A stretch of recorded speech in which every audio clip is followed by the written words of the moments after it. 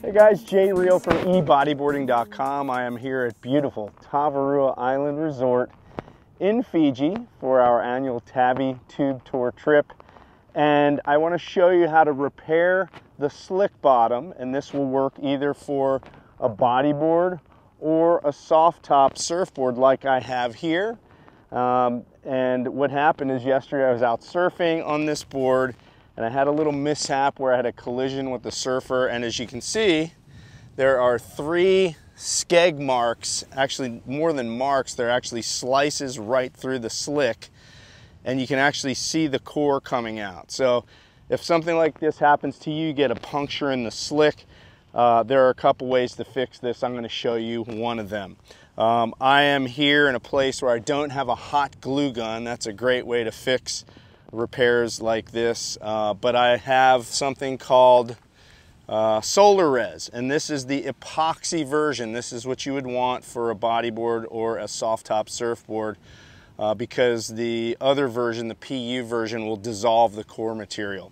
So the first thing you want to do when you have a slice into the slick right through to the core is you obviously want to dry the board out. You can't have any moisture in these slices or the repair won't hold. Second thing is obviously debris. If you can get any debris out of those slices, that's going to be better for your repair. So this particular slice in the center is really deep. You can see that the slick is actually excuse me, pushed right down into the core. So first thing I'm going to do, you can do this with a knife, screwdriver, whatever, is you want to pull that slick out of that little gouge, and you want to get it so that you can't really see that core foam in there. Something I forgot to mention in the video, it's a good idea to lightly sand the area around the repair so the Solar Res has something to grab onto. Okay, that's about as good as it's going to get. So the next step is using my Solar Res. Now this product is activated by the sun. So once you get it in the sun, it's going to cure very quickly. So you want to do the initial repair in the shade. So it's pretty simple. All you do is you squirt Solar Res over that slice. That's a small one. This is the big one. Just covering it liberally with the Solar Res, and then we have this third one. Okay, so you can see I've liberally covered these slices with the Solar Res. Now what I want to do is smooth them out. You can use a putty knife.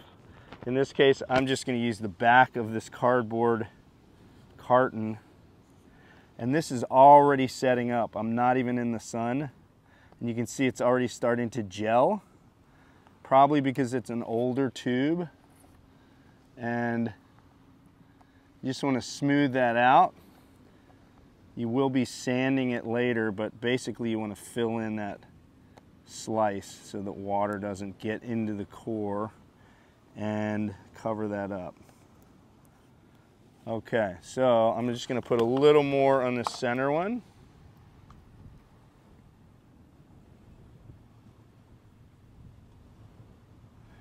And I think I've got that opening pretty well covered.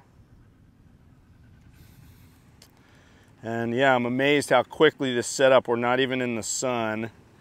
And I think it's just catching some reflection off of the beach here. So now that I've filled in those slices, I'm going to move this into the sun and we'll watch it cure very quickly.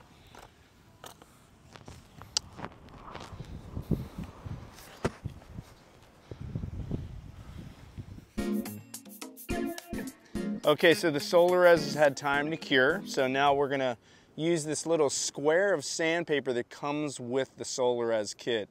And one side is coarse and one side is less coarse.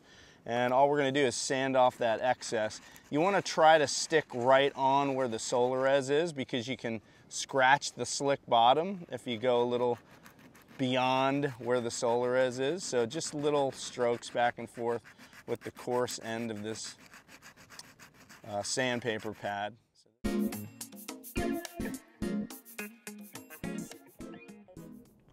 So mission accomplished. We've filled in these gashes in the slick. We've sanded it down somewhat. You can get better detail with the sanding if you have a sander, like a orbital sander or something like that, or maybe better sandpaper. These things wear out pretty quickly, as you can see. And I did probably apply this a little too liberally on this gash, but I really wanted to fill it in. You can take your time and do a smoother job, much like this one is much smoother. And just take your time and sand it down to where you're happy with it. But the mission here was to fill in those gashes, and we've done that and made it back to a watertight seal on this board. And that's the way to quickly repair your slick bottom bodyboard or soft top surfboard. By the way, I wanted to mention the cure time for Solarez is about 5 minutes in the sun. So you can literally take the repaired board out in the water just within a few minutes after it's done hardening. So this is my repair job. It's not pretty. Again, I did it kind of quickly, didn't really take my time, but those slices are sealed up with Solarez. And again, hot glue also works great if you have access to a hot glue gun. So that's it.